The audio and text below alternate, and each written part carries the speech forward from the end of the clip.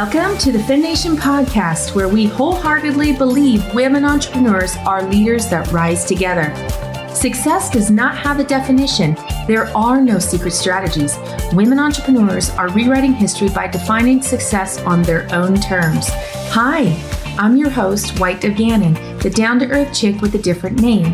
Each week, join me for inspiring stories and powerful interviews of women entrepreneurs sharing their lessons to success to help you take your business to the next level.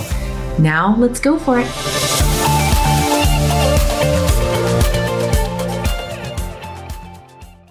Welcome back to FemNation. I'm so excited to be with you guys here today. It's been a while since I've done a solo episode, and there's been a lot of things. And I know that a lot of things, I'm putting air quotes around that, is for a lot of people, right? We have gone through just an interesting, to put it kindly, last couple of years. And so that's why I'm going to go ahead and lead into this podcast on transformation. I wrote a post, I'd say a couple weeks ago, a week and a half, 2 weeks ago, and it had to do with transformation. And in this post, I did a side-by-side comparison, and it's an obvious visual transformation, right? And in the visual transformation side of it, I wanted to make perfectly clear that while I was putting up two different images of me, it had nothing to do with weight loss. But I'm going to expand a little bit on that particular post specifically, and I'll link the post directly into the show notes for you so you can see what I'm talking about and go directly to that post itself. But in the post, it said, full transparency, this is not about weight loss.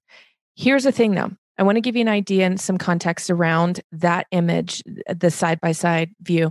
One is of me in July 2019. Second one is of me in November 2021. And there is a tremendous transformation. One, yes, I am proud of, but two, it didn't come the way that I had expected it. Not in a bad way, but in almost a released way. Here's the thing. Weight loss had the kicker to do with this, but I wasn't seeking that transformation in the weight loss itself. In fact, the reason that I even had the physical transformation was because I spent $47. And truth be told, I lost 50 pounds. It was one of the best moments, but it was one of the best moments of realization that I've lost and maintained a 50-pound weight loss, right? And it wasn't overnight. It was over the last couple of years, obviously between the two pictures, but the July 2019 picture was probably my heaviest non-pregnancy weight. I'm not going to share details, not necessary, but it was not intentional. I did not go into it then with trying to lose 50 pounds or trying to do anything. In fact, that July 2019 version of me had gone through all of the processes necessary for body positivity. Maybe this is who I am. I couldn't shake it. I had tried a million different diet plans. And I say diet plans because they truly were diet plans. I knew going into them that they were not sustainable. And in knowing that they were not sustainable, I would have some results, but none of them, not working out 6 days a week, not lifting weights instead of doing cardio, not trying to focus on cardio, but I can't do cardio because I have a heart murmur that prevents me from actually being able to do it. It's truthfully a diagnosis that I've had, but I have done very, very, very strict food eating. I've done strict dieting. I've done particular food groups on particular days. I've done intermittent fasting. I've done all of those things. And again, I'm giving you some context around this, and you'll see where this goes because most of my listeners are women. And inside of that, we all have struggled with how we view ourselves. That July 2019 version of me, no matter what I did, I chose not to step on a scale for several years. I chose not to work out anymore. I chose not to regulate my food, not to bother myself with when I'm eating. And yes, that contributed to getting to the point of the weight that I was at that moment. And the only reason I know what my weight was July 2019 is because in August, is actually when I started the transformation. I just didn't know that was a transformation I was going to be going through. That was the moment that I paid the $47 to learn something different. That's the story I'm talking about. So in doing this, in July of 2019, I went ahead and did a branding shoot. And she was so, so good in saying, do this now. You want to have this documentation. Don't wait until tomorrow or when you feel like you're looking ultimately yourself or your best day yet. Don't do that because you're going to hinder yourself and not being able to look back. And I am so grateful and so thankful for her inspiration to just do it, even if I wasn't feeling like the person looking back at me and from the images was really me. And ladies, you know what I'm talking about. There's just a point, no matter how much love you give yourself and how much acceptance you give yourself and how deeply you work towards being able to accept to own where you're at the moment. At some point, there's a version of you that you don't feel kin to. And that was who I honestly felt. I felt like I was inside of me and I didn't understand how that worked because I'd tried everything. For 10 years, I had tried, and I could not get to the bottom of it. I even went and had thyroid testing because I thought, okay, certainly everything I've done, all the things I'm doing has either contributed to an issue or is because of the issue. And blood work came back and my doctor told me, she said, I wish all my patients had blood work that looked like this. And I was like, really? Okay, so then I don't know what my problem is. I'm not going to say what the actual answer is because I cannot define that for you. I cannot define that even for myself. What I can say is that I went on a journey of discovery, but I went on a journey of truly allowing myself to be free, to be in the journey and be on the journey, and to disassociate with trying to come up with an end result. Yes, did I pick an end weight? I sure did. And in fact, this time around, I was like, I'm going to pick a scary one I've never been able to get back down to since high school. And by golly, I ended up getting to it. Funny thing how that works, right? Here's the thing. A couple of things I had to do. I had to own the situation. I had to own who I was, and I had to own being okay with that on a regular basis. Even when I started seeing a transformation happen, that first 5 pounds, that first 10 pounds. But what I also did, and what this one particular program, not sharing details, I'm not sharing names, guys, because this is not a pitch or an opportunity for me to try to say that is a solution for you. We can discuss that on a different time, or you can reach out to me privately and ask me. And I'm happy to tell you because they've done amazing. This is an amazing program, but I can't say that that's the answer for you. Side note. But on this program, I wanted to not feel out of breath when I bent over to tie my shoes. I didn't want to feel the rolls on my stomach. I didn't want those. I just didn't want those. And I'm not saying they're bad. I felt uncomfortable. And the first thing is that I had to weigh myself every single day. I didn't like that because that put the obvious in my face, but the obvious was not the number. It was the fact that I was married to what that number meant in my mind. That number was scary. That number was fat. That number was ugly. That number walked like a giant. That number, pounded on the floor, like flat-footed it everywhere. That number couldn't wear the high heels I wanted. That number had inflammation. That number had water weight. It had all of those things, guys. All of those things. That number was tied to all of those things. And by having to do it for 30 days, I only committed to 30 days.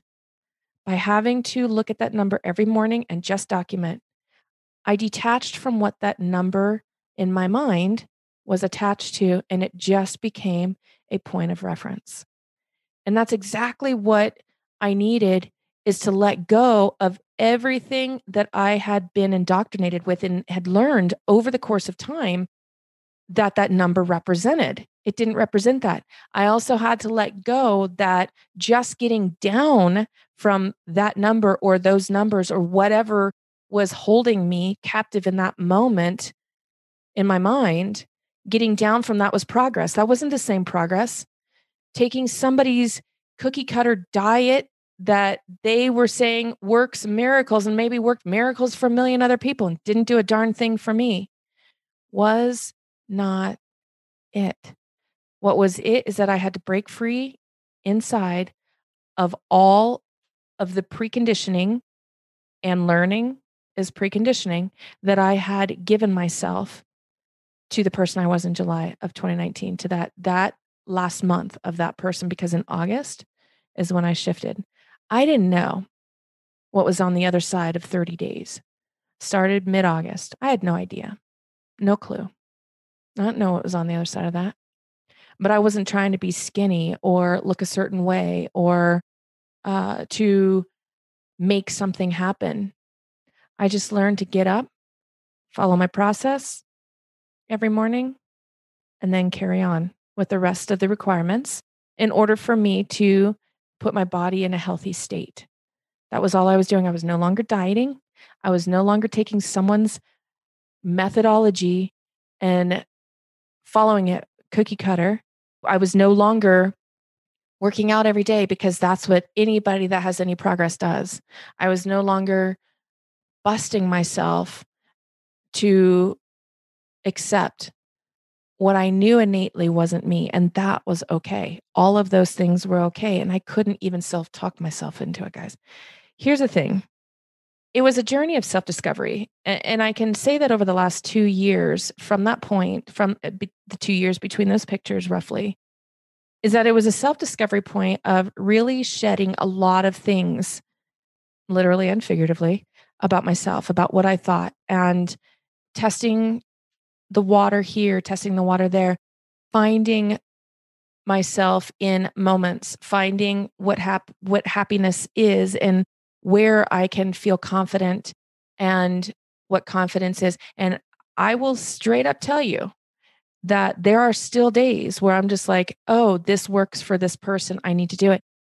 I'll tell you right now, social media is full of it, full of it. You scroll any of the platforms and you will see that somebody else is telling you that the route to success is XYZ. They've got the holy grail of solutions.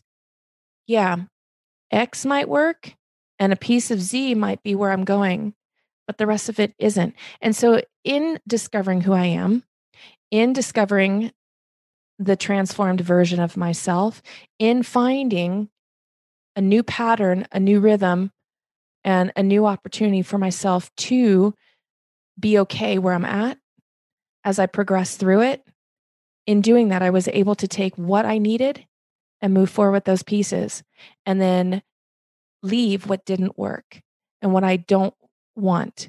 And intuitively speaking, for each one of us, so we can take the parts, the pieces, and we can put them together and we can make them be who we are. And we can find that uniqueness inside of it. And while so many people strive so hard to be a version of something that inspires them out there, the way that you find that peace and success and ultimately that transformation is by taking makes sense and resonate with you and discarding the rest, because we're on a journey to evolve and learn and evolve. We're going to, but in this process, just because we learn it doesn't mean we have to buy into it, accept it, or even do it that way. We can learn what we want to discard. And that, my friends, that is a transformation. So I love that this topic was inspired by not wanting to highlight the obvious, because there's more to it and there's more to all of our transformations than just the obvious. There's a deeper component to it. So when you think back, when you look at things, when you find what actually makes sense for you and what pieces of all of the things that you've learned make sense, and embrace those, and you can put them together and honestly say, I'm moving forward with what I know to be right and true in this very moment. Can you change that later? Yes, you're going to continue to transform and evolve. Nothing wrong with that. But where you are today, what you stand for today, the change that you want to bring to the world or the change that you show the world is where you are today. And that's fine. But you can unequivocally stand in that and know that that is your gospel truth because you walked it. That's what makes you you. That's what makes you unique. That's what builds confidence. That's what allows you the freedom to set boundaries, because a no is a no because you say it's a no. A yes is a yes because you say it's a yes. And there are times when we push ourselves a little bit. That's part of transformation. But when we push ourselves and we move out of comfort in order to grow, there's a difference between that transformation and not shifting at all, not learning at all. But you can grow out of your comfort zone by testing things, but you can also say that that wasn't the test that you were looking for. I'll talk about the other later, about staying in your comfort zone. We'll pick that up as a topic some other time. But guys, thank you for literally hanging out with me and listening to a little bit more context behind that post. There's only so much I can put into words, but I think you all know, if you follow my social media channels, you know I do like to write. So that being said, I encourage you to look at your own transformation. And if you're not happy with where it's at the moment, you have the freedom to pick and choose the pieces that make sense to you for where you are today and move forward with them and put it together in a way that ultimately is empowering for you, and discard the rest for future use or no use at all. Until then, keep moving forward.